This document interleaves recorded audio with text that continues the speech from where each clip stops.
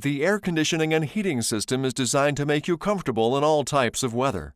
The manual temperature controls consist of a series of outer rotary dials and inner push buttons.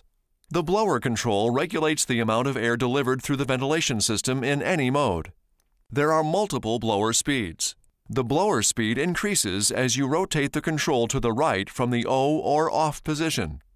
The temperature control is used to regulate the temperature of the air delivered to the passenger compartment. Rotating the dial left into the blue area of the scale indicates cooler temperatures, while rotating right into the red area indicates warmer temperatures. Use the mode control to choose from several patterns of air distribution. Push the air conditioning control to engage the air conditioning.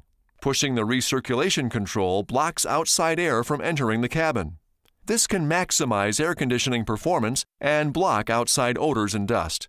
Push the rear window defrost control to engage the rear window defrost.